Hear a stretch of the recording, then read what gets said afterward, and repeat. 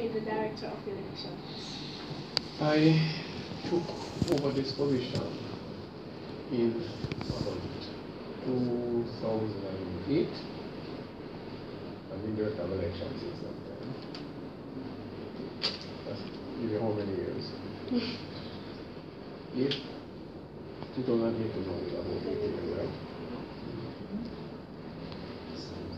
Okay, sir. Apart from degrees or other academic qualifications, what special knowledge and experience do you need to possess to qualify for the position of Director of Elections? Apart from degrees, well,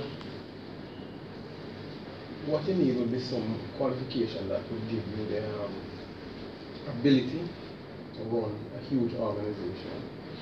Because the electoral office is possibly one of the largest organizations in Jamaica. We have 63 constituencies, and in each constituency we have an office. We have 8 regions, and you have 8 regional offices, and so on. So very few organizations, individual organizations, have so many offices that they have to administer a large number of staff. So what you need is the ability to administer. But in terms of the election itself, you would definitely have to familiarize yourself with the laws of the electoral laws and the Constitution, because the electoral laws, which in this case is a representation of the people act. You have one that governs the local government election. That's where you get your councillors and your mayors, and Constitution. Those are, you have other supporting legislation, but those are the 3 main pieces of legislation that will govern.